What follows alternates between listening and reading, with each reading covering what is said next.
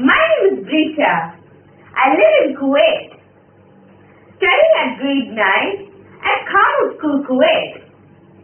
Happy to be a part of the GEMA International Allocation Competition. I'd like to share my thoughts on which is better, paper books or e-books. Reading is fundamental.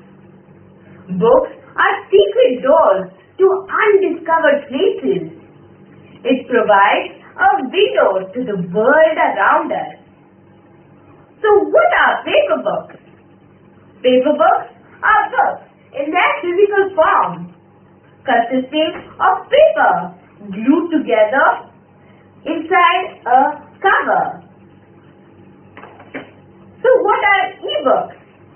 An e-book is an electronic version of a traditional paper book. It can be used in a personal laptop or any other electronic device. Now, for the main question. Which is better, paper books or e-books? Both have their advantages and disadvantages. E-books are environmentally friendly and moreover, one device can keep thousands of books in its memory. During the lockdown, everyone turned towards e-books because no one could purchase paper books. If you get stuck in a word, you can just search it and click for search and you can get the answer. But in a paper book, if you get stuck in a word, you have to refer to a dictionary and it will take a lot of time and break the flow of your reading. But many studies have confirmed that paper books help in retention of memory and focus. E-books strain our eyes, but paper books never do so. E-books need battery chargers, internet, electricity, etc. But these kind of arrangements are not needed when you read a paper book.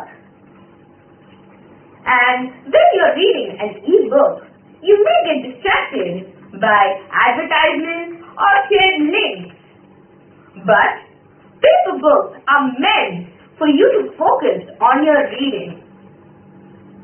Late night reading you can't do with an e-book because it suppresses the production of melatonin in your brain and it makes it harder to sleep.